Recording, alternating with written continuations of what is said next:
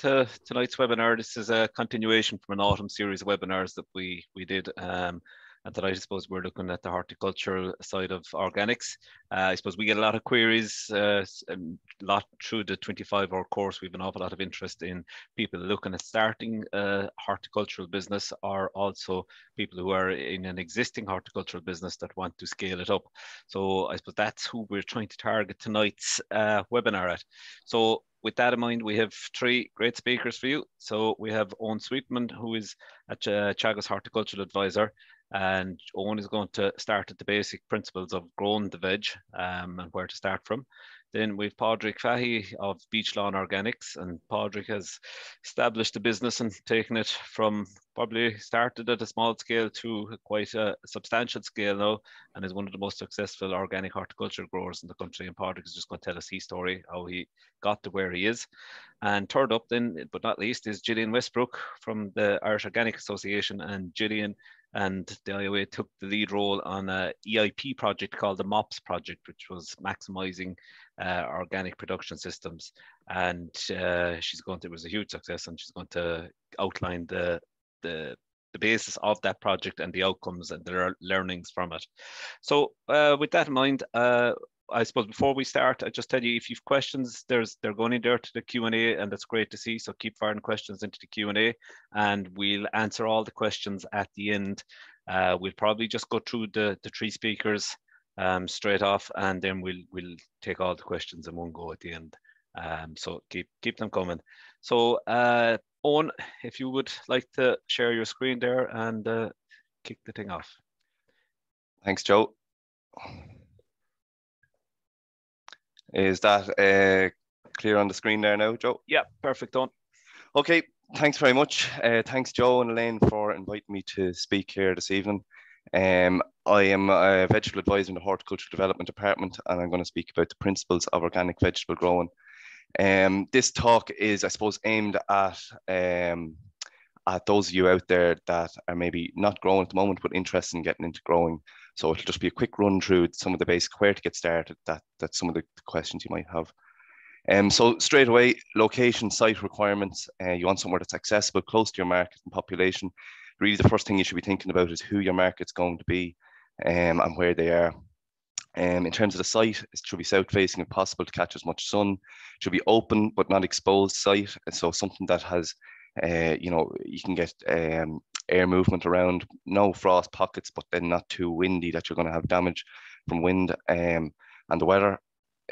Soil suitable for organic vegetable growing. So really most soil types are suitable for organic vegetable growing, providing they are well drained. And soil is made up of sand, silt and clay. Sand being the largest particles, silt being the medium particles, and clay are the small particles. So sand soils will be beneficial because they'll allow you to have earlier production. They'll warm up faster. Then clay soils will be heavier and will be colder. So you'll have slightly later production, but then they're less prone to drought because they hold on to more water. You need a good soil structure, something that's not too compacted. Soil is made up of about 40 to 60% pores, made up usually of air and water. So these are important for the roots to have somewhere to get down into. If you can't get the roots down into the soil, you won't have good crops. So the first thing you should do really when identifying a site, and before really, is take soil samples. You need to know your pH, your P's, K's, potassium and phosphorus, and micronutrients and organic matter. Any soil lab can tell you this, and the Teagasc soil labs do this as well. So they'll give you your soil nutrients in an index form, 1 being low, 4 being very high, and if you want to be somewhere in around 3, that's where you're aiming for. So again, just further on soil, your aim really, and one of the main principles of organic production is building soil fertility using green manures, compost, farmyard manures, and it's very important to know where these manures are coming from, and that they are, suitable for organic production, that they haven't had chemicals sprayed on them, and then you're using them in organic. So you can't do that. You need to know where your manures and compost are coming from. One of the first things you need to do as well, remove weeds. Don't allow weeds to go to seed. You'll have a major problems down the line. And one of the best ways to do this is keep your ground covered using fertility building crops or green manures. And I've just put in a table here of some of the crops suitable for fertility building. And one of the main ones that you'd use maybe in your first year or two, maybe when you're trying to build fertility, is red clover and ryegrass. So then the legumes then will fix nitrogen for you. So crop rotation, why you need to maintain soil quality. Different types of crops extract different nutrients. They have different root systems, fibrous roots, tap roots. So they allow different bacteria and the ecosystem to develop healthily in the soil. Avoid pest and disease buildup. Pest and disease they can be not specific to certain plant families, but they're more associated with certain plant families, and rotating between those plant families is important to avoid a buildup of a particular pest or disease. You need to crop rotation will help reduce weed problems. It will, and then growing a number of crops spreads the risk. So rather than growing a lot of one type of crop where all your money is one, or all your eggs are in one basket, having a number of crops helps you to spread the financial risk. If you have a bad year in one crop, it might be not so bad for another. So this slide just gives you a very quick overview of some of the main plant families that you can rotate around. You can see the main ones there: the cabbage family or the brassica family, carrots, lettuce, potato families, and you rotate probably from one to the other, and then bringing in green manure crops. So I've just put in an example rotation. The other thing, just for those that maybe are not in organic production and interested in getting into it, before you can become certified organic, you have to have a 2-year conversion period. So in this 2-year period, this is the year 1 and 2 in this rotation, you might be building fertility using a green manure crop. So the common one that I mentioned earlier was grass and red clover, and you might have that in for the first 2 years. The alternative is you can grow vegetables and market your produce as non-chemical, or just market it conventionally. So then the following that, now look, it's not set in stone, it doesn't have to be like this, but this is an option. You can go with brassicas, and you can go with legumes such as peas and beans, or lettuce and other salads, onions, leeks, courgettes, and then roots. And then you'd restart this cycle then in year 2, maybe then with a fertility building crop. Just to note as well, with this rotation, green manures alone would not be sufficient to fertilize or to provide the nutrients for all these vegetable crops, and compost and manure are key in this, or critical. So where to get seed and plants? Look, there's a range of seed suppliers, and there are organic vegetable plant propagators now in Ireland. So the Teagasc publication here, a guide to vegetable growing, for anyone that's getting into vegetable or is in vegetable production, it could be a Bible for you. And there's a list of seed suppliers there. It's probably the best place to get that. So integrated pest management. Look, this is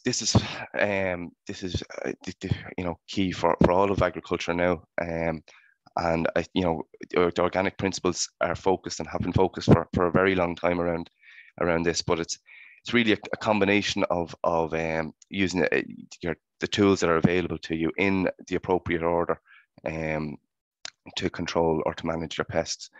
So it starts really with prevention, reducing risk of pests or diseases in your crop. Then you'd have things like cultural or sanitation. So that could be things like cleaning down machinery, so you're not bringing diseases from one field to another. You've got physical and mechanical. So this could be removing weeds physically. Biological could be in a protected glasshouse system, maybe using natural predators to feed on pests in tomatoes, for example. And then there are a small number of plant protection products available in organics, but then they'd be used only if necessary and at the appropriate time if required. So then I haven't got really time to go into crop specifics, but just some of the basic weed control options in organics. You've crop rotation. You might rotate from crops that are more susceptible to weed issues to then rotate to crops that are less susceptible. So, onions, carrots will be more susceptible to weed issues, and you might then rotate to brassicas that maybe are less susceptible, or potatoes that have, got that crop cover. They meet across the rows quickly. They'll outcompete weeds. Well-timed weeding, not too early, too late. You don't want to be ahead of the main flush of weeds, but then you don't want to be behind it too much either, that the weeds can establish and compete with your crop or go to seed. Definitely don't want them to go to seed.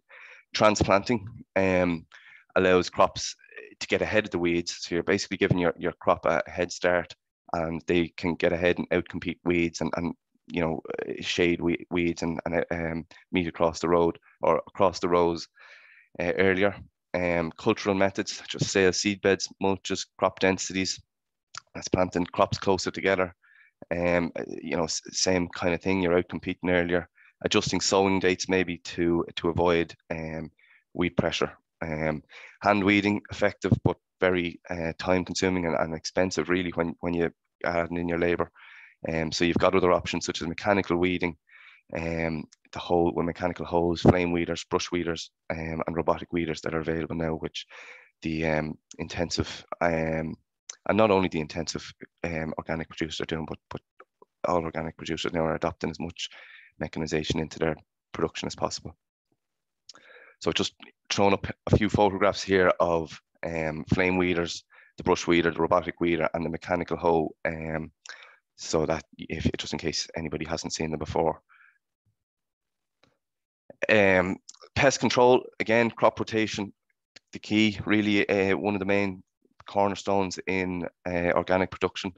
Rotating between brassicas, so you have different range of pests that are that have an effect on brassicas to the carrot family.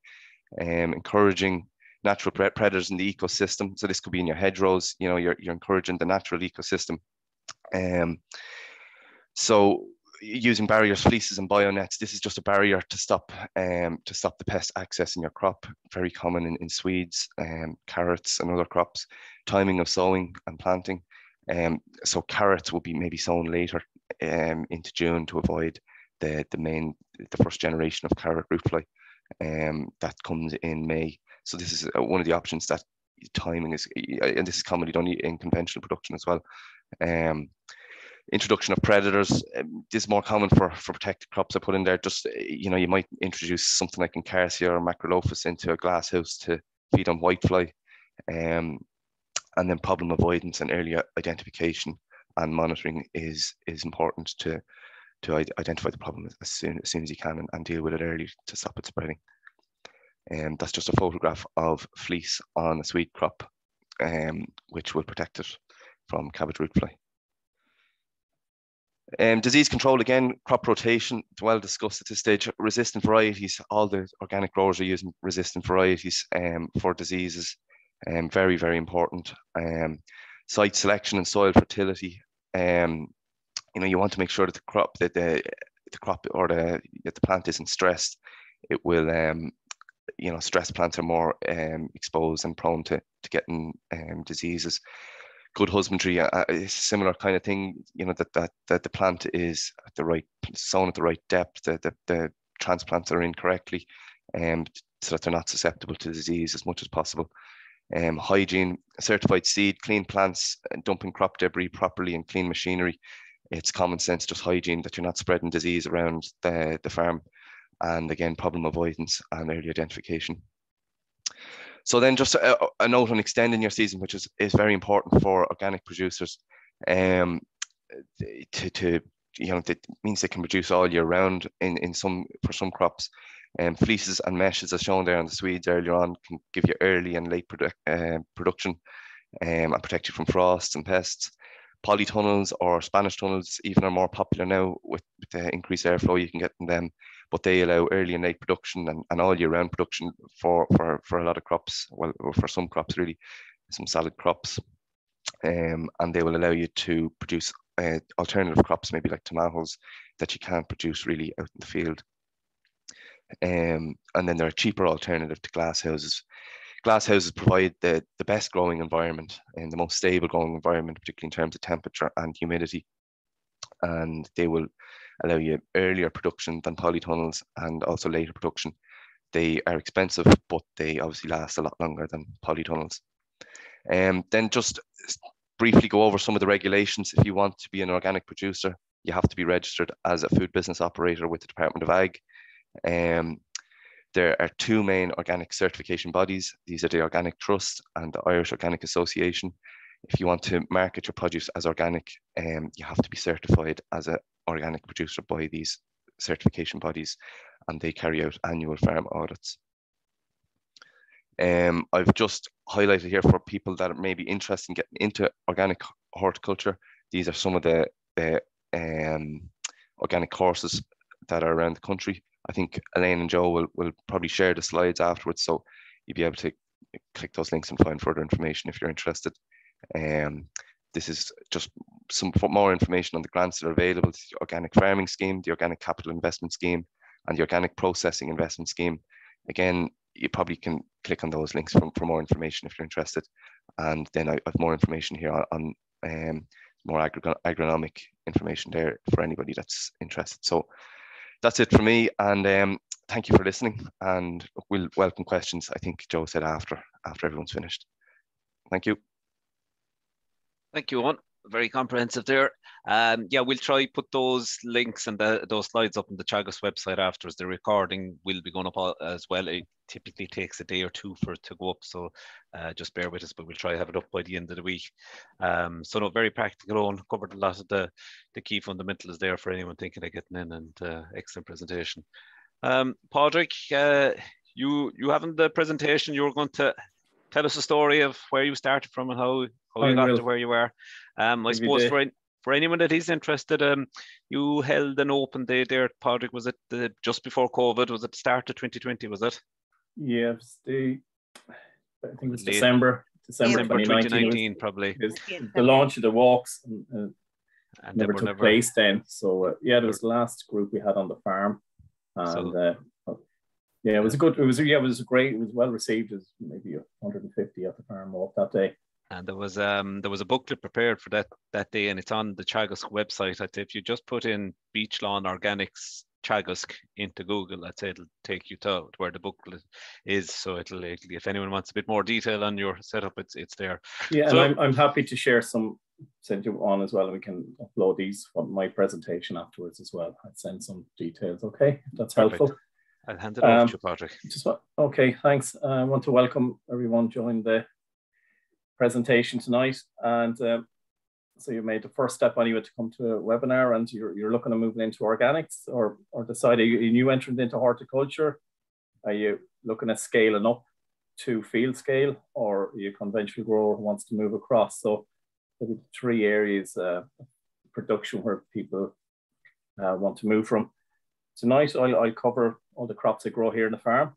I'll look at costs of establishing the farm, and then also touch a little bit on cost of crops, and where I market my crops, and how I market them.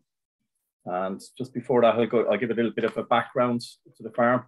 So we're 20 years in existence this year, and I've grown to reflect the market. So we started with 1/2 an acre, 1 tunnel. We sold out of a trailer at a country market in Ballinasloe, and we did that for a few years. And then we started going to farmers markets from Ballinasloe, Athlone, Ormore, Moycullen, and we grew up to 20 different crops in the polytunnels, and we grew up to 5 to 6 acres. So that was a period 2002 to 2009. About 20,000 we invested to get established then. 2010 to 16, things changed with the recession. The markets were falling away, so we had to adapt. And I upped production. We had to start supplying more of our own produce. Up till then, I was buying a lot in imports and from other Irish growers. So we did some supplier programs with SuperValue, who've been a great supermarket to work with along the way for different programs. We were a trial farm on the Organics Supplier Initiative in 2009-10. and we started selling direct into shops. Just to go back to 0209, 80% of what we sold in that period would have been direct to consumer and 20% wholesale. Within 5 years, those figures had flipped. We were wholesaling 80% and selling 20% to consumer. 2014, we got out of potatoes. The land we were working in was just too heavy, and I could buy them in cheaper off another grower in Donegal and Laois. I'll come back into that in a little bit. I started working with other growers, so we subcontracting land because we wouldn't have had enough of the land base ourselves. So I started working with other organic growers who grassland. I go in, grow crops on their land for 2 or 3 years, an agreed contract, and then leave and put their land then back into grass or into clover. 2016 up till now, we scaled up from 30 up to 40 acres. Last year we did 45. This year I'm cutting back a little bit. My motto this year is do less and try and do it better. So cut back to about 35. We got Board B accreditation in 2016, and for the past 5-6 years we have growth of 12 to 15% each year. The year of the pandemic, we growth rates of about 20%. Just a little bit on crops. Kale is one of our main crops here. We grow 20 ton, leeks 30 ton, cabbage 60 ton, sprouts about 15 ton, all hand picked. We've quadrupled sales of sprouts in the last 2 years, so it's something we're really going after, and with using the right varieties, getting good advice from agronomists, and the work I did on the MOPS project with the IOA. So Gillian touching that later. So that, that's really helped me. And then salad crops, summer crops, about 10 ton. In 2016, we invested 100,000 in machinery and pack house. And each year at the moment, we're putting 20, 30,000 back into the farm, upgrading equipment, packing equipment, fridges, and vans. 2020, yeah, there was a lot of things changed then. We came back and we started going back into potatoes. And as I said at the very beginning of this slide, we've grown everything to reflect the market. So demand for organic potatoes has really soared in the last few years. Carrots used to be always the biggest thing, like potatoes are now. So I'm going back and doing that for 2 reasons. I need to adapt my rotation because it was getting out, it wasn't balanced enough. So potatoes are back in rotation, but I'm growing for the market demands. And also in 2020 with Brexit, we started, we built a plant propagation unit on the farm.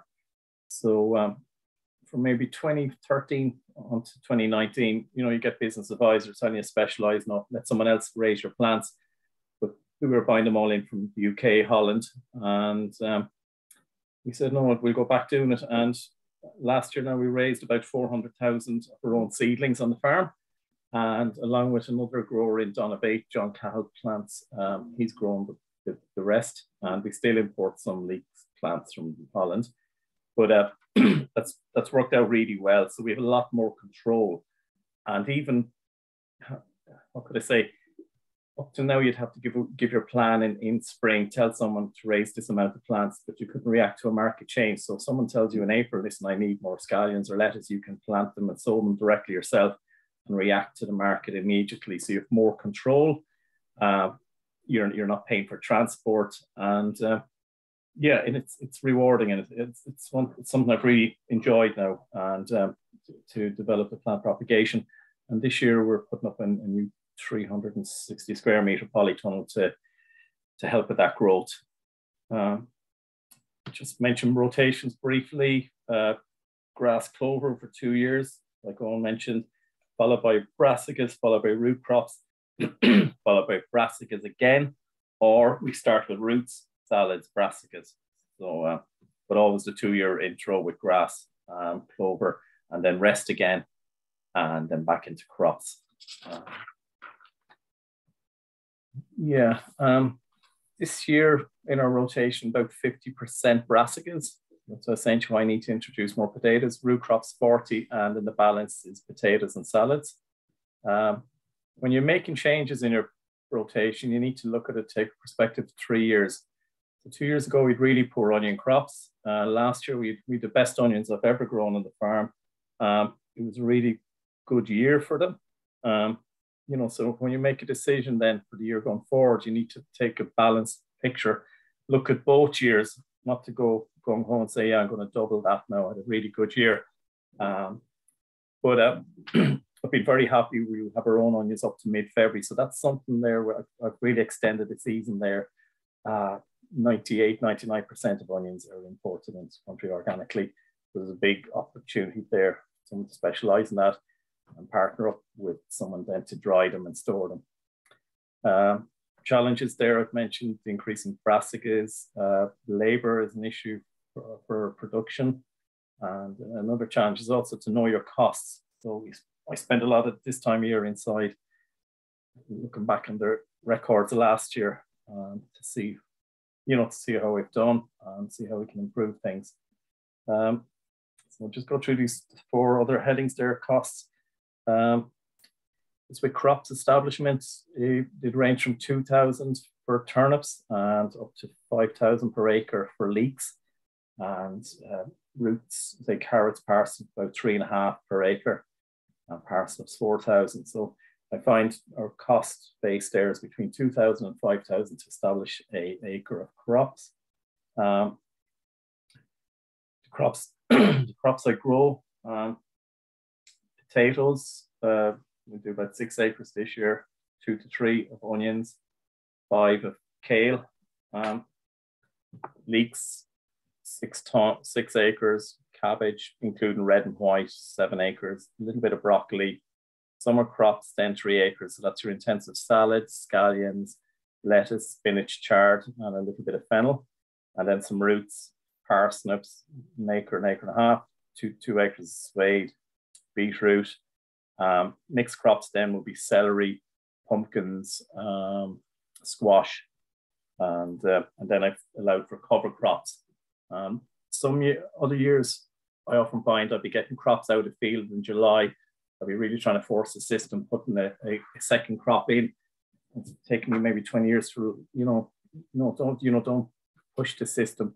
Just put that back into grass, rest it again. And the rewards, outweigh the financial benefit of going after another crop to get a month's lead. And because of the nice dry autumn last year, all the cover crops established really well. They're looking really good in fields now. So I won't be, putting in an extra crop. Just get them out in July, harvest your early potatoes, all your early brassicas, and put a cover crop back in.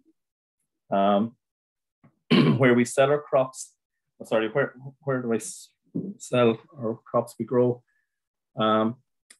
We sell nationwide, probably half into Dublin, 30% in Galway, and then 20% in Clare and the rest of the country. 45% of what we sell will be sold through shops under our own brand. 15% would go to consolidators. That's middlemen who then sell on to supermarkets. 15% at the moment is direct to the consumer through web shop sales and farmers or farm gate sales. 10% to the restaurants, and then 20% to independents and other producers. So I've got a good mix there, and I remember chatting to Gillian about this before and other people. If one of those drops, like 2 years ago, that restaurant's dropped. So say that 10% just fell off a cliff, but that 10% then I was able to steer that into direct sales. So it's important to have a good mix in where you're selling. 3 years ago, once consolidator went in for a meeting, it just dropped us. It would have been like 10, 15%. I was able to steer it somewhere else. So you've got to be able to pivot, you've got to be able to move quickly and react. So I suppose I got a good mix there. It probably takes a lot of minding because you've got all that mix, but it gives you control as well. So you've got the control, you've got different options to sell to. So that's just a breakdown of how we sell it and where it goes. And we rent 80% of the land we have, and we're always looking to partner with other farmers in our area. Last year, I partnered with Nerney Farm, or just rented some land there, working with her son, and they're growing crops on the farm for us. And yeah, so it's challenging work. It's rewarding. Get out to field walks, talk to other producers. But there's a market there, and it's grown. If you're coming in new, build your own local market.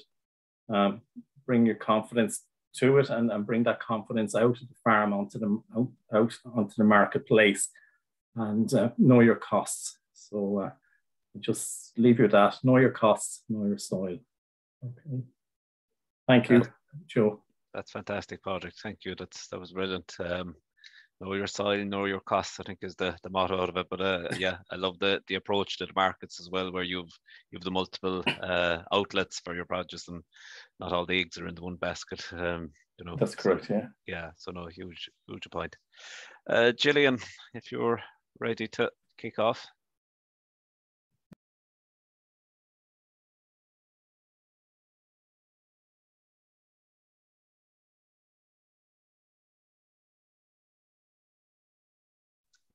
Okay, can you see the screen? A thumbs up there from someone? Yep. That's perfect. Okay, yeah. That's great. Good evening. My name is Gillian Westbrook. I'm the CEO of the Irish Organic Association. We are a certification body. And just to be clear, certification bodies we don't just do certification, we do an awful lot more, but you're actually a member of our organization. So you're actually part of the association when you join. So slightly different to a lot of other setups in terms of sort of assurances on certification, shall we say.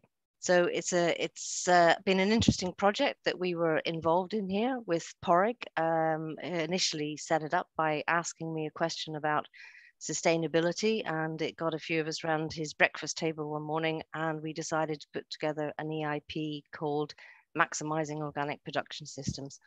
So I'm not going to go into a lot of details this evening about the setting up and the project itself like that. I'm just really going to focus in on some of the results.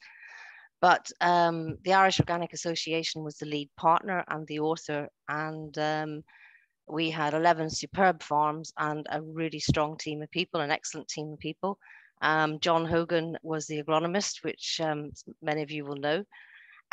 Peter Jones was the botanist. William Deasy was the lead researcher.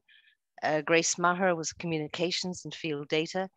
Mary Lynch, Noel Clinton, beg your pardon, and Paula Pender, and I can't think of it, and then of course all the 11 farms. So I just wanted to mention people. It's the first time I have done that. I know it's not the Oscars, but I really do like to just say an epic piece of work. And I suppose if they are listening, I'm sorry for driving everyone so hard. I know everybody was driven very hard on this project, but the proof in the pudding, as they say.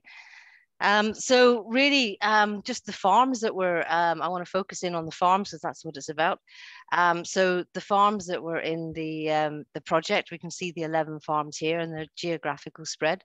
As you can see to the east of the country, there's maybe not quite as much of a spread we would have liked to have seen, but this particular group had been, or most of them, 90% of them, were working as an agronomy group prior to the project setting off. So it was a really good idea to actually work with a group of people where I suppose a certain level of trust and involvement working together was already established. And just for the sizes of the farms, some of the farms were very small, from 1 hectare. So there was 3 other very small farms, and then as you can see here, they were quite evenly divided. Now the larger farms there, as I say, that also includes their livestock and cereal production, because that would have been part of their rotations. So it was a very good mix. I'm not going to get into the detail of the MOPS project, other than to say that the main objective was really to deliver and implement a cropping programs so that we could improve the continuity of supply, reduce the surplus or waste, or in my opinion, it is all about economics, and then better integrate that into the short supply chains. So basically, we got together as this group. And we decided that we would produce something at the end that it wasn't an economic model. It's what we weren't going to produce. What we wanted to do is to produce something that was actually to the farmer and, more importantly, to other growers in the future. So we did an awful lot of monitoring, monthly monitoring and farm visits, etc. We installed climate monitors, weather gauges and things for relative humidity, soil, air temperatures, recorded every 3 seconds. So it was quite onerous. That's all data, sort of stuff that's set up remotely on farm, which is just downloaded afterwards. And then we did a very detailed survey of all the crops on a monthly basis. So yields, harvesting, sales, trade, etc., etc. So it's a huge amount of monitoring. And then we also engaged with the industry as well, retailers and, as Padraig said earlier, consolidators, which are basically the distributors and packers that you'll find in between. And also very important, certainly if you're going to be dealing with retail, to be engaging with all of those people at an early stage. And in addition, we had a green manure trial, just to add to it, because we didn't think there was enough work to do in 3 years. We also chucked in a green manure trial as well, which was quite comprehensive and got some pretty exciting results, which can all be read. I'll talk about that later. And a technical note done. William DC there did a really excellent technical note. It was supposed to be a compost trial, but that wasn't actually of much use to anyone reading it. It was only of any use to the farmer. So we decided to take all the various inputs and analyze them, everything from anaerobic digestate to various composts being brought in.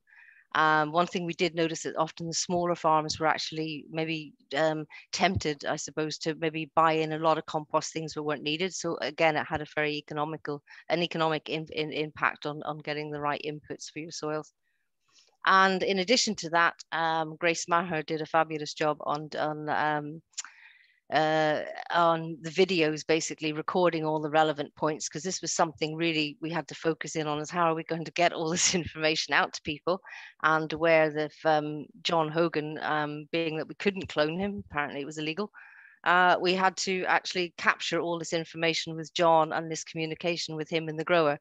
So Grace got the task of going out with various cameras. I say various because some of them got wet. We had to replace them because there was a lot of rain, and monitoring the whole thing throughout. So all of that is being disseminated down, and all of that information was then put into a gatekeeper, which is an agronomist software package, and the data was analyzed.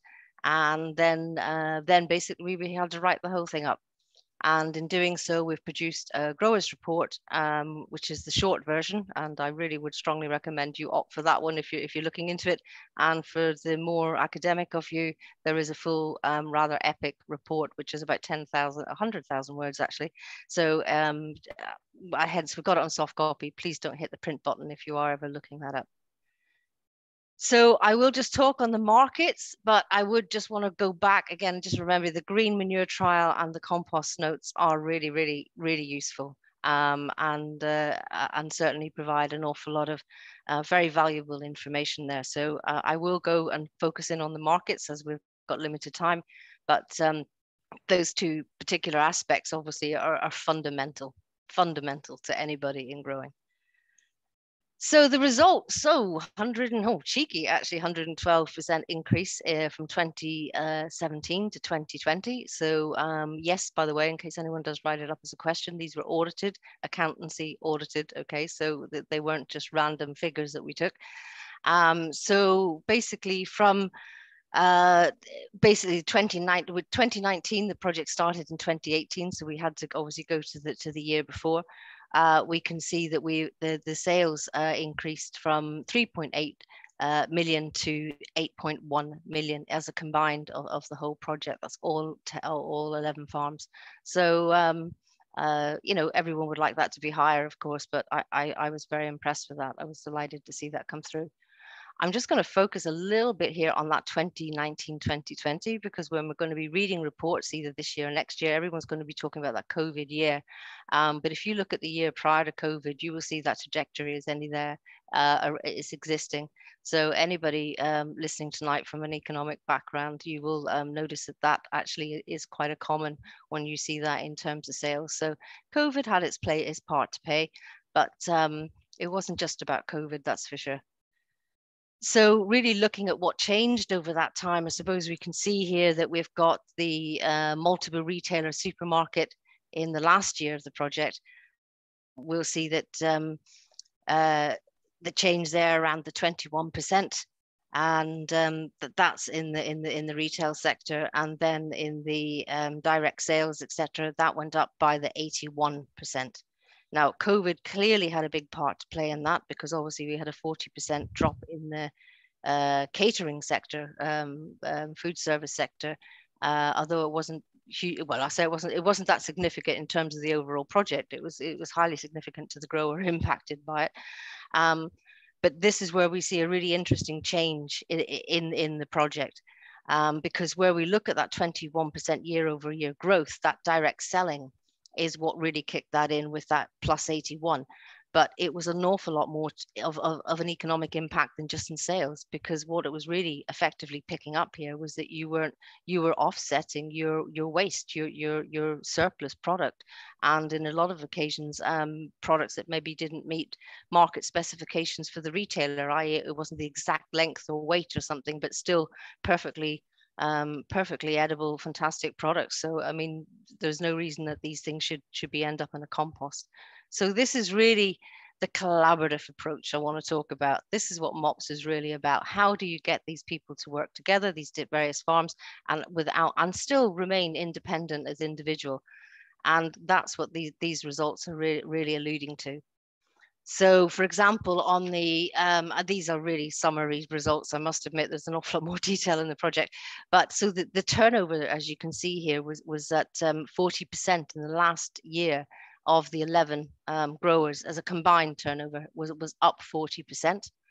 And then the total sales of the project growers, again, of their own crops, okay, was up 11%.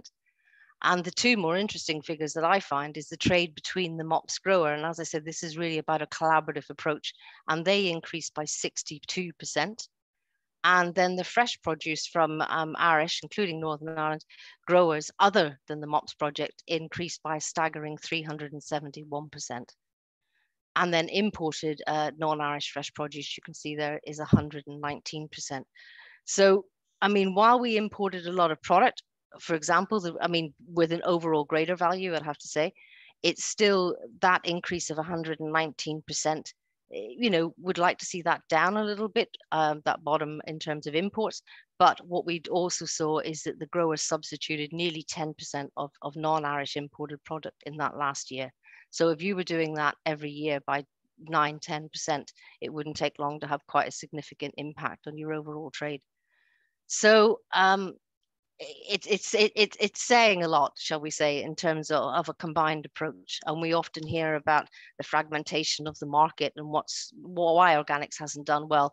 I would say actually maybe that's one of the reasons that it will do well in the future, because it's looking at short supply chains, it's looking at work together. It's very unique in the fact that it does that, and I think it gives them a huge added advantage. On the multiple side, on the retail side, there was a retail report done, interviews with the retail. And as we can see here, the retailers predicted double-digit growth for 2021. But in the retail report here that you see in the slide in front of you, this was really showing you what the main products were that were being sold at that time. So it's quite an interesting one. It's often there's a lot of products in there that we don't capture because it's in catering, but this is really retail being supermarkets. I'm more talking supermarkets. And then for the projected volume of organic veg for 2021, this is what they projected that they would be able to sell over that time. So they've obviously taken a worst, medium, and best case scenario. And again, looking at the best selling crops. That was the key there, was to not try to include everything. But these are accurate, I would say, in the model and the robustness in which they approach this. But I'd say probably slightly conservative. And I think people could do more again. And do bear in mind, this doesn't cover farmers markets and direct sales. And where we saw the real significant growth was actually coming from that. And so the mainstream, I wanted to focus a little bit here just on some of the mainstream vegetables for the less mainstream, I should say, vegetables here, because a lot of these products are not ones that maybe people look at so much. And certainly for the smaller growers, the mixed leaves, it's not on there, but it is in the project, the things like Jerusalem artichokes and stuff like that. A lot of these things, these crops are very high value as well. If you look at them individually and look at their cost as a unit, it's so these again are the ones that they believed at retail level. But I would say a lot of the crops that we were looking at too for the catering, as well, once that picks up again post-COVID, I say post-COVID, it's supposed to be post-COVID-ish now, isn't it? But those are the products that from an economic point of view were very attractive. So on the videos that Grace Maher, who also works for the Irish Organic Association, we did all these various videos. These can all be found. I know I was mentioned to Eoin there earlier. He said he's been looking at some of them. They are very practical and really, I'd hope very useful. We certainly put a lot of work into capturing it all. And in terms of the report, as an end result, we had 2 reports. We had the Maximising Organic Production Growers Report, which is in hard copy. And if you contact the office, we will very happily post you one out. The other report is on the website, on our website there. You can see this is the full report. And as I said, please don't hit the print button because it is enormous. But there's a huge amount of detail in that. But in the growers report, interesting on that what we've really looked at is all the various things that we thought growers would like to know. And obviously without giving private and personal confidential economic financial detail from farms, we didn't want to get into that per farm, but as a group we've covered that side. But growers are really coming back with what's really useful is to know the sowing rates, the dates, the spacing, the days to maturity, the plant density, the expected harvest that you would get for all the crops, and absolutely fundamental, what variety did they use? And so that's exactly what we've done in this growers report. It goes through all of the, well, pretty much all of the crops, and it tells you what the various varieties and all that detail is in there. And so it's as one grower said to me very recently, it's absolute gold dust, something like this. It's needed. And if you are a professional grower, all of that information is in there. So that was really what the project was about. And I think it has to be pointed out at this stage that apart from saying thank you to the farmers, that the 11 farms that did a fantastic job on this, and we know there was a vast amount of paperwork, and we did a lot of requirements, shall we say, on everybody to get this over the line. One of the key things is that we'll hear this on the KPMC report, etc., that the fragmentation, that this what a lot have perceived over the years to be what holds the organic side back, I would say, is actually why they did so well. When I say I would say, this is my opinion and it's somewhat anecdotal, but certainly that is why they survived so well through COVID. They traded with each other. They worked reasonably, professionally, and did a fantastic job on turning it around, and they turned it quickly. And so whereas many would have once said, it was only it was literally 4 years ago actually, that people were saying that you couldn't really have, for example, direct sales, and that you shouldn't be doing with retail. You do one or the other, you can't do both. Well, Padraig, you proved everybody wrong on that 10 times over. It really did a fantastic job on that, because when the COVID hit and we needed deliveries, direct sales, etc., this is where the likes of Padraig and all the other growers, they changed and they flipped overnight, and they basically took a different business model, they implemented it, and I think, as I said at the end there, at the other slide on the market, that the proof in the pudding is there. It was excellent, and they did a fabulous job, and they did that over a very, very challenging time with very great difficulty, I think, across the board in trying to get staff, etc., and all the other problems that they incur generally with that. So to pull that off was fabulous. I think they would have, I think if we continued to do MOPS for the next few years, we would see this trajectory grow. But one thing is very important, and you saw that initial slide at the beginning where the locations, all of these farms are either dealing with retail or involved in quite a professional way, and they can all be, people can learn from each of those farms. And I think it's really important to look at the videos and look out for farm walks on these places and go talk to them, because I know the likes of Beechlawn, etc. He also buys from an awful lot of other farms as well. So there's not all the 11 farms are suitable to act, for example, as a hub for distribution and short supply, because they're only maybe selling their own products. They're not importing in from other farms, but some of them are importing in from other farms. And if you work with them, you will go a lot further, and short supply chains are certainly what everybody wants. And from a retail point of view, if you can get it to the shelf with an organic logo on it, it sells. And they've proved that. And I think they've done a fabulous job. Thank you very much. Thank you, Gillian. Fantastic project, and it just shows what the power of what bringing people together can do. And I suppose your last slide there that you had, that link, Irish Organic Association /EIP, is where everyone, it's well worth a look for anyone that is thinking of getting in, starting up a horticulture business or scaling up. It's a fantastic report with a lot of very practical information that is very usable for anyone thinking of commencing a horticultural business. Elaine, have we questions? Yes, we have, Joe. Let's start.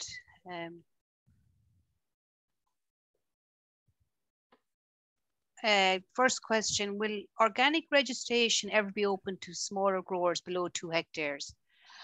And where does CAP reform fit in with organics? And why are organic growers so low in the Republic of Ireland, one of the lowest in Europe? And will we ever reach our 7% target? So maybe just open that up maybe to Gillian and Padraig, your own opinions and from your perspectives maybe. As regards the registration open to smaller growers, maybe from the registration side, maybe Gillian on that. Yeah, can you hear me there okay? Yes, perfect. Oh, yeah. Sorry, it's a little thing coming up on my screen. The registration is open to anybody, and it's not restricted to that size. It's the organic farming scheme payments that tends to restrict size, because it probably wouldn't really pay you to be applying if you were a couple of hectares. But what you can do is apply, get your certification, and in that we inform the department that you might not get an organic farming payment, but what you can do is avail of all the grants that goes with it. So your TAMS grants and that sort of thing, you can still avail of all of that level of support. So it is open to everybody. Yeah. And there has been under the CAP, and the Irish Organic Association has a seat on the CAP committee, consultation committee, for the last 2 years. So I'm not going to dwell on CAP here because this could be a long night. But on the CAP, certainly going forward, that there has been suggestions of a small farmer scheme. We haven't seen the strategic plan. Nobody has the final one. Only the department will have seen the final one. That has to be approved by Brussels. But it is possible that there will be a one-off payment for small farms to avail of. But I don't know until we actually see the final version. Okay. Paul, did you any comment? Maybe would you like to add anything? Just I suppose on veg production in Ireland, yeah, it's a minority sport, you know, and even in conventional veg, 50-60% of produce imported. In organics, it's around 65-70. You know, the OGI have about 300 growers involved in them, and there's a couple of hundred growers registered. You know, a lot of people would be doing tillage. They might be keeping sheep, but they grow some potatoes, grow some crops. There is a lot to growing it. And the question, will we ever reach 7%? I think we will, because we have to, you know, and I've no doubt we will. The reforms are coming. Ireland's been a laggard in this, you know, for the past 25 years. So it's the reforms are coming, and I think there'll be a lot of change there next year. But what I say to people on the webinar tonight, don't wait for the reforms next year. Get in and be joined this year, because if you get in sooner, you'll be able to access the market. So register this year and join the organic scheme where you can. And yeah, there's challenges in our climate growing vegetables. Like in the west of Ireland where I live, you have over 1,200 mils of rain. You know, that can be challenging. We've had a really lovely winter. I've never had a winter like this. So So it's not all positive. It's a hard graft as well, you know, growing veg all year round, but it's rewarding. Yeah, hopefully I've answered the question there. Thank you, Padraig. Yeah, just in relation, there's a comment here in relation to, can Ireland develop peat alternatives and create an internal production of organic growing media, composting, etc. So not to rely on imports. Have any of you comments maybe on that? I know there are some. Or do you want to come in? Or I know there are some actually. Yeah, there are peat-free compost at the moment. I use both. The peat-free one isn't perfect. It can cap a little bit. You know, so there's some produced in Donegal, and the Claire is right there. Yeah, the others come in from Classman, and yeah, so that'd be great to close that circle, and I'm sure there is a way to start producing that in the country. Eoin, have you any comment maybe from your experience? Yeah, just to say that the Teagasc HDD is working on that, and there's a Beyond Peat project that's been funded recently, and that's up and running. So or up and running shortly, if not already. So that will look at directly replacing peat. So look, whether there is a direct replacement is another thing, but that's the aim of that project. And as Padraig outlined there are some organic growers and growers using alternative substrates. But just to say that project is happening at the moment. Okay, well, thank you. Padraig, back to you again. Just a couple people wondering, where do you source your seeds from? A few companies, Europrice primarily, and then we source some seeds from the Seed Savers for specialized varieties. CN Seeds, we also get salad leaf varieties, and Chris Bollard as well. He's another seller of seeds. We get some from him. And then I reference leek plants. We buy in leek plants from Dutch suppliers. We buy in the plants direct from Holland. And yeah, there's a mix there, but Europrice primarily. Very happy to work with them. Okay, and just back to get, there's a few questions in here about Padraig, in relation to onions. How do you manage onions into the rotation? Yeah, to be every minimum 3-4 years. Like I said, I've grown that from 1/2 acre a few years ago. This year, maybe 2.5 acres. So it's easy to work those in under the root section. Talked earlier about brassicas, roots, salads, and then grass crops. So you'd probably come in, I wouldn't come in after grass because they build up, might be too much roots. So probably second in the rotation. So brassicas followed by roots, and onions will be in there. I think I've touched on the growing media question already. Yeah. And green manures, what green manures have you used?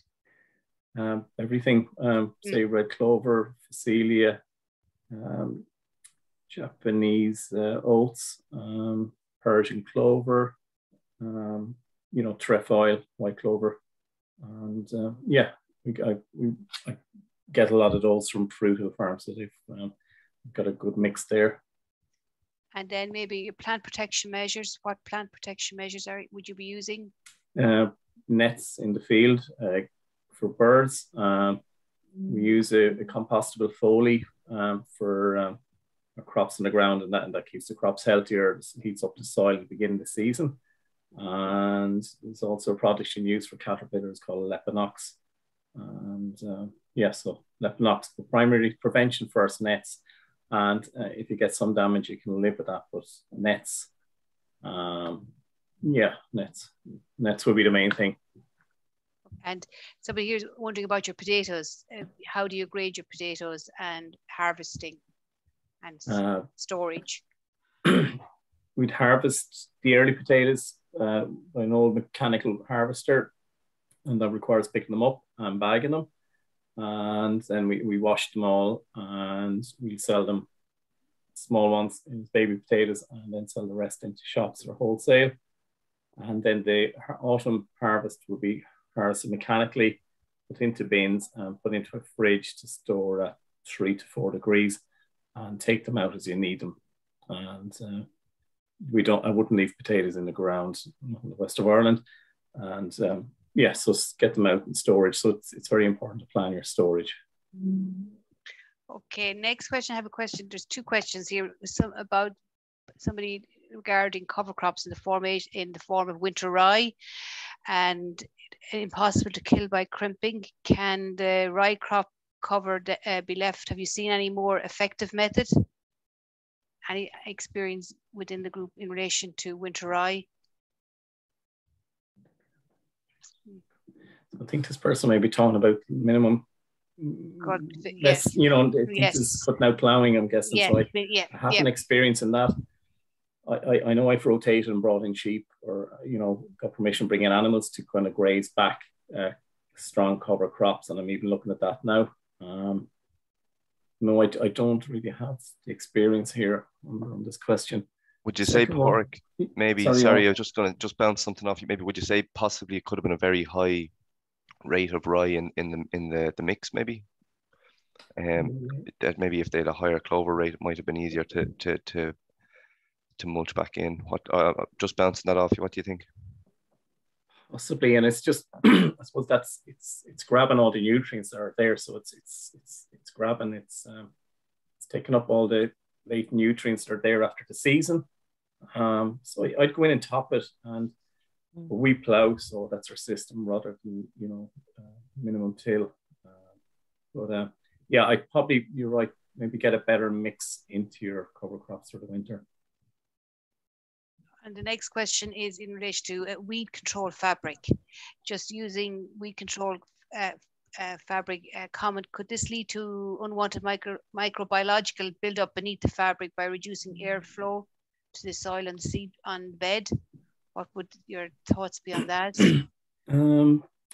No, I'd say, and the foliar I use, it's black compostable plastic that breaks down after 8, 10, 11 weeks, and it goes back into the soil. So yeah, I don't have any problems with it, but you know, there's no one testing the soil scientifically, so I can't answer it honestly. Yes. And reducing airflow to the soil, some air will get underneath, but no, I don't find that a problem, Roger. And back to again, sorry, Padraig, what fertilizer are you using? We get some fertilizer from Fruit Farm, White's Agri, and then we use farmyard manure and poultry waste. Okay, thank you. Compost them on the farm. Maybe just a question in relation to the standards. That are there standards that are in place for using cardboard as a weed barrier in organic farming? Maybe Gillian, is there? Yes, you can. I mean, actually, it really depends. If, for example, although it's an EU regulation, and hence it should be the same applied across the EU, the countries like Denmark, for example, wouldn't classify cardboard as a household waste. So because it's not defined as a household waste, they wouldn't allow it in with for use on crops. We in Ireland and many other countries don't really see that the same. It depends. Now, if you're chopping up cardboard and putting it through to reduce some of your mold builds up and things, it really depends on what's on the cardboard. If there ever is a problem on something like that, we can always look at it, and that would be certainly something that would be maybe worth more further analysis, to be honest. Is there an extrapolation basically between the cardboard and what's in it and it going into the product? But you can use other composted household waste. So really, if the cardboard is used either in that way and it's permittable, or more importantly, if it's just being used as a barrier, as that question probably refers to, then we wouldn't really have a huge issue with it. But we'd have to look at it on a case by case. I mean, if it's all cardboard, we'd probably have to say something about it. But many other countries don't have a problem with classifying it as a household waste in small quantities.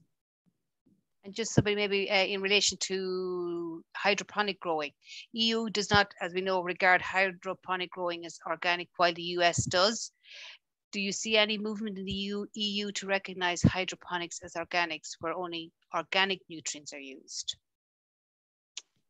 Any comments there? I don't see any movement in it. It doesn't. There's no movement in the new regulations on it, and the whole aspect of that is not farm. It's not part of the whole farm approach. So your external benefits that you get, your external attributes, etc., it wouldn't really be. They wouldn't be achieved in terms of you might get the food produced, but you don't get the whole system approach, which is basically what it's all about. So that's why the hydroponics isn't really approved at EU level. We've got a good market at the EU. We don't want to weaken it with something like hydroponics. Good luck to the men and women who are growing in hydroponic. That's fantastic for you. But in organic systems, you've got a good product. You don't need to change it. And I think to try to weaken it like that would be a very, very bad move from a market. Okay, and just in relation to a comment here that I've noticed some small growers are comfortable growing using organic methods, but are not getting certified organically and just simply marketing themselves as chemical free. What are the main advantages for a grower getting certified with an organic association? This baby. It's cool. It's the main advantage to it is that you're part of something. You're part of obviously it's the only agroecological guaranteed system that's defined by law in the whole of Europe. And if you are a small grower, and the €200, which it will probably be for around a hectare, is actually what's stopping you going into organics. If you can't make up at least that difference or a lot more than that difference in your added sales because it's organic, then we've all failed. And it's not failing, it's growing. And so it shouldn't be a barrier. And it is around €200 starting for certification. So it shouldn't really be prohibitive. And if it is prohibitive, then it is a voluntary scheme. Just so an anecdote. The advantages are that you're joining something. Yeah, sorry. Yes, Gillian, yes. just I found there early stage of COVID, there was growers who were working in a chemical-free space. They were always selling into restaurants, wholesalers, and then they lost that market, and then they were coming to me, and I said, and I knew they grow it chemical-free, but I can't buy from them. I also know there was quite a large box scheme that used to work with chemical-free, local, organic. 2 years later, they're fully organic. The consumer also wants a clear message. It doesn't want the muddied message. So it's, you know, but I've been a member of the IOA, say, 19, 20 years, very happy with that. But it's just, I think the consumer wants clarity, and yeah, and it's the way forward. Okay, thank you. Just a question for you regarding a wash station. If you could comment, please. Do all vegetables require washing prior to packing, or is it field direct to customer? And is there a governing body involved with the standards that need to be met with washing? Let me see, is there a governing body? Yeah, say all the water we use for washing goes into a tank, and that's put back out in the land during the season. We put it out with a tanker. So we, under our Bord Bia standards, we can't say let wastewater go into drain. So we're members of the IOA, but also certified with Bord Bia, or in the Bord Bia quality assurance scheme. So, you know, so that deals with the water. As I said earlier, 15% we sell direct to consumers, so, but we wash the veg for shops. And then we'll have some also there for our direct sales. Yeah, there are some crops I don't need to, but I suppose we have to work with quality, and when something's washed, I can see it and check it. That does bring up the issue, you have a bit more waste, so we work with Food Cloud, and we give it to other charities where we can't sell something. I want to start processing produce on the farm as well for, you know, maybe soups, juices, instead of having waste. But no, that's the space we're in. We've got our own well. We've got 2 wells, actually 3 wells between the 3 locations, and we use our own water. We gather the wastewater, and then that's put back out in the land. And just maybe somebody just missed there. What's the name of the biodegradable plastic that you're using, Padraig? Let me see if I can find my Organic Matters magazine. I'll give them. It's Samco. Yeah, Samco. Yeah, sorry, Samco. We're featured on Ear to Ground about 3 weeks ago. So yeah, Matthew Shine is the sales person there. and they're producing that in Ireland and for export around Europe. So Samco. Okay. Thank you. Gillian, can sheep wool or animal wool be used as a mulch?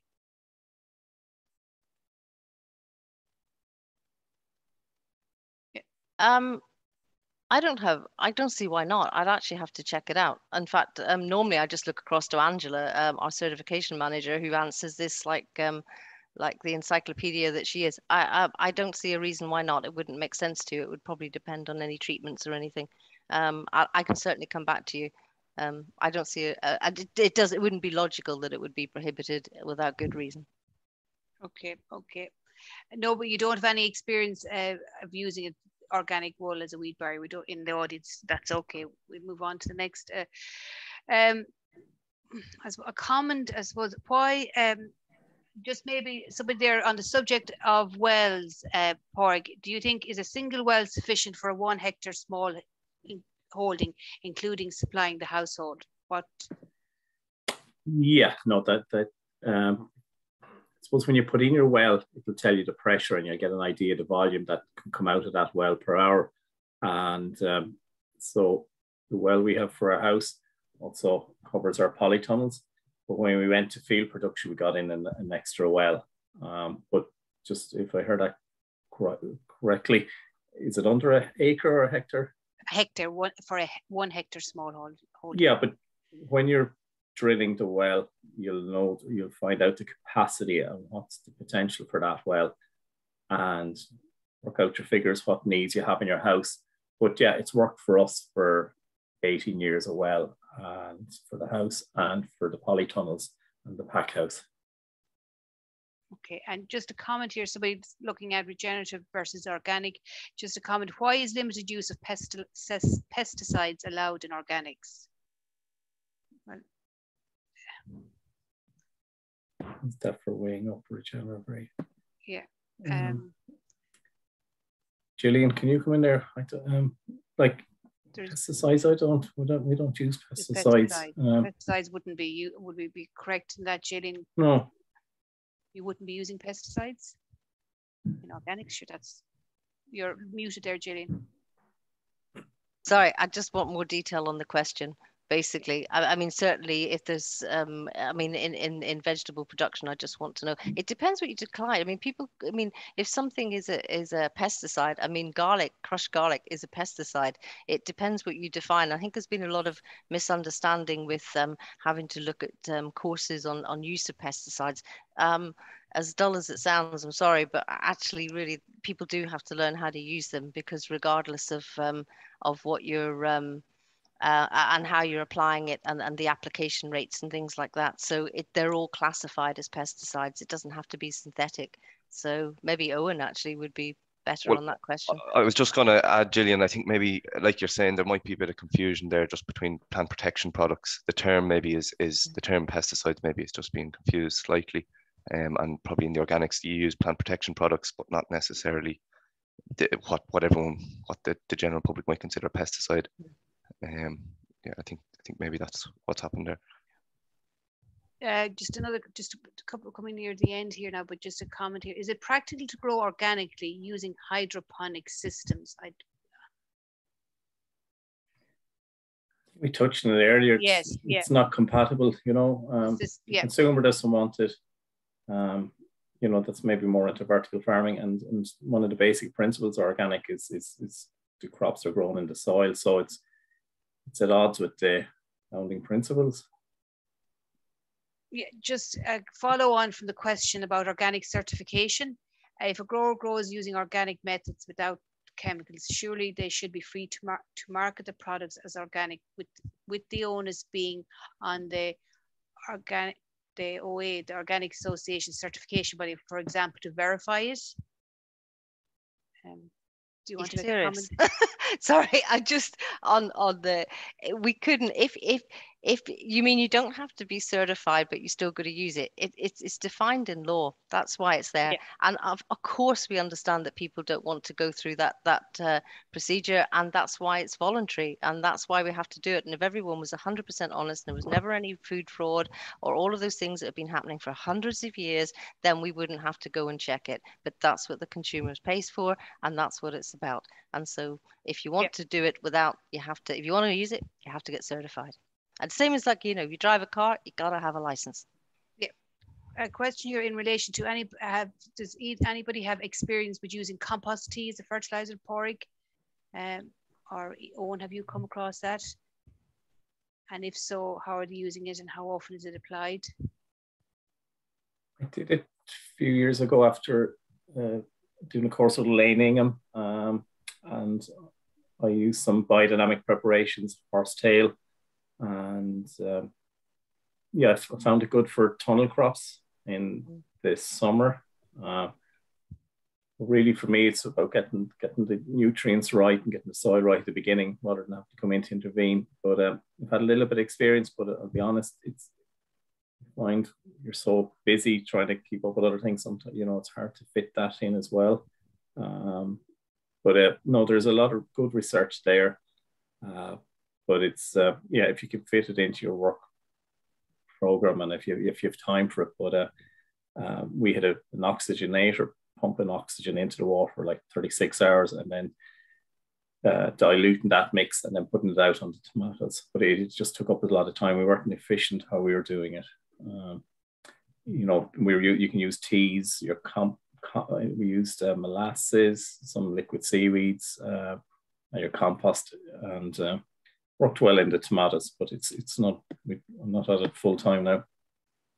Just to add, Elaine, I haven't any direct experience with that, but if that attendee wants to email me, my details are there, and I might have some notes on it maybe that I can root out for that to follow up on that one.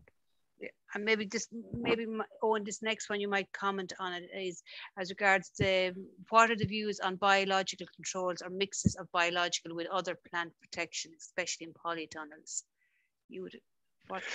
Well, I mean, it's I suppose you go back to the IPM triangle. You're preventing having a problem in the first place. You're using resistant varieties or other cultural methods then after that, and then eventually you might get onto biologicals after physical.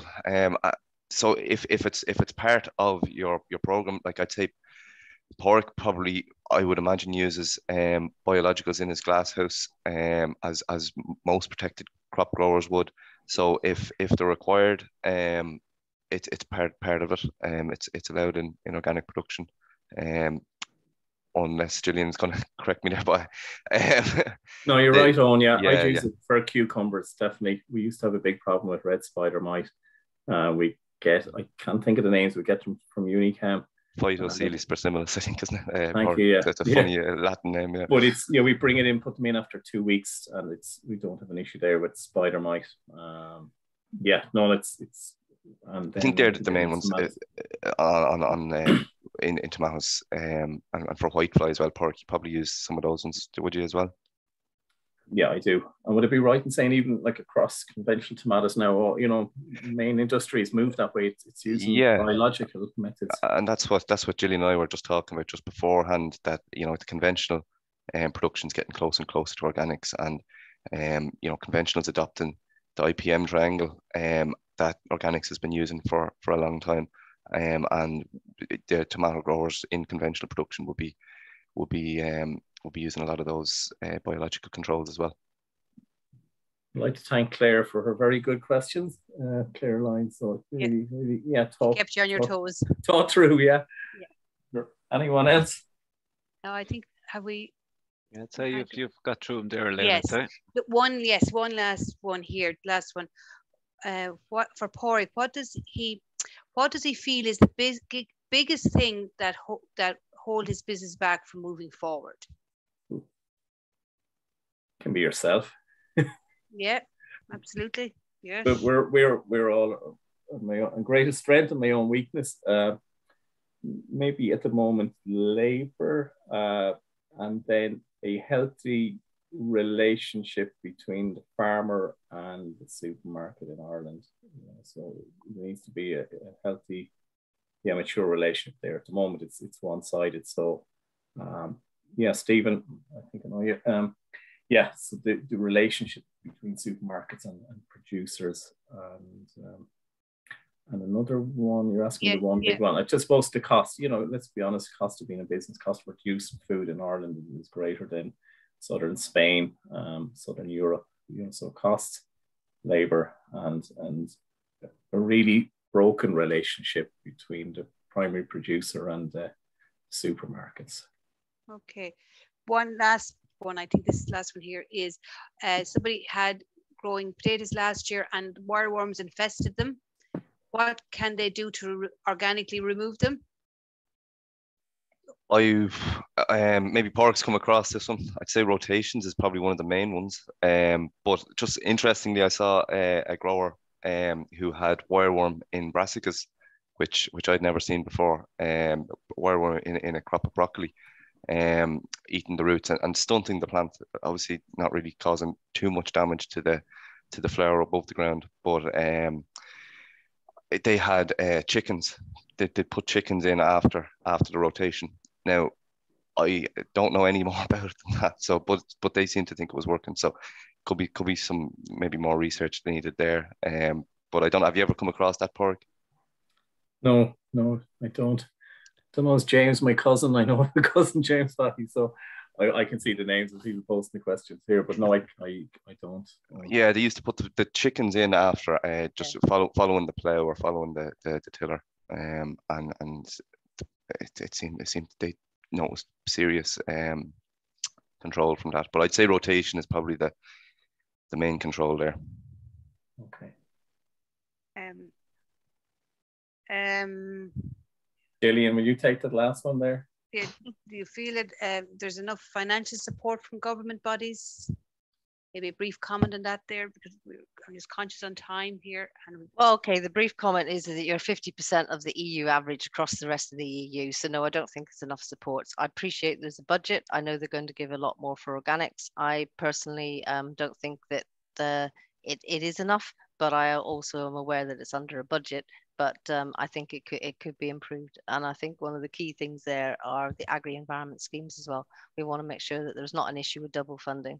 And certainly our organisation has, as I say, been on that panel for the last 2 years. We've put a huge amount of work into every SWOT analysis, needs assessment and all of that. And we've been through all of this, and we really would like to see a bit more support in that side. And then when we do get that support, because it's not all about the money, it means that the rest of it, once the government, and they have been very generous this year, 500% increase in the budget, it's great. But once you start to get those supports in place, the infrastructure comes with it as well. So be that marketing or research or whatever, because it's very easy to say not enough's being done, but it has been a very, very small minority of people in Ireland and in organics till more recently. So, and it's going to grow. And it's going to grow because it's the way of the future. Of course, they have to up it if they're going to do it. I think so, certainly. If people get a good price per product, an awful lot of the time the funding isn't there. But unfortunately, we are in the world of commodities, and that's how it works. So yes, they do require more funding. And finally, this is our final question, Padraig. Would you like to comment? The question is, how many people does Padraig employ, and at what size scale is it advisable to employ people? I suppose we took on our first person through the seasonal horticulture program when we were at about 4 to 5 acres, and so I think you can manage up to 2 to 3 acres on your own or family. You tend to, so you should include that. At the moment, we've about 20 full-time and maybe 5 part-time staff, and managing 60-acre farm, and then working with 10 other growers around the country. And so that's the scale we're at, and it's advisable to employ help. Yeah, no, it is. It depends your system and what you want out of it. If you just want to do all the work, it depends what you're like managing people. But if you might be good with the market, so you might need to get someone in who give you support, and then you're out doing the sales. But I always say to all farms or anyone starting up, give yourselves 5 years. You do need another income as a buffer, not because you can't take a lot out over the first few years. And myself, I was teaching part-time for 4 years while we started the farm, and then I was able to move away from education, full-time farming. So have that income there over the first few years. If it's off farm or your wife, partner, someone else has it, that's just very important. Okay. Thank you very much, Padraig. And thank you to all three of you. We threw a lot of questions at you, so thank you very much. Joe, maybe I'll hand it over to you to wrap things up. Thank you very much, Elaine. Yeah, no, very comprehensive question and answer session there, and very well answered, and great participation too from the people that tuned in tonight. So thanks to everyone that did join us tonight. So no, that brings our webinar tonight to a close. Huge thanks to our three speakers tonight, who I think covered could be a very detailed topic, and we could really get lost in detail. But I think you gave a great overview of organic horticulture enterprises and getting it going in the space we had at the time we had allocated to it. So absolutely huge thanks to everyone, and a huge thanks especially to Eoin, Padraig and Gillian for 3 fantastic presentations. We'll have the link for anyone that wants to listen back to it up, as I say, hopefully for the end of the week, and we'll try and maybe get 1 or 2 on your presentation in particular. Had a lot of links there as to where people could go for further information, so we might try to get that one in particular up there, so that if anyone wants to know where to go next for information, Owen's last 4 or 5 slides there I think had huge great information. Gillian's one as well is the Irish Organic Association /EIP to look at the MOPS report for anyone who wants to see it. So again, thanks everyone for tuning in. Thanks again to our 3 speakers, and we'll see you again hopefully the last Wednesday of February for our next webinar. Talk to you then. Bye-bye, everyone. Thank you. Thanks, Bye. Joe. Thanks, Elaine. Thank you. Thanks, Padraig, Gillian. Bye. Thank you all. Take care, Jill. Thanks, Joe. Take care. Thanks, Padraig. Bye-bye. That's very good. Thanks.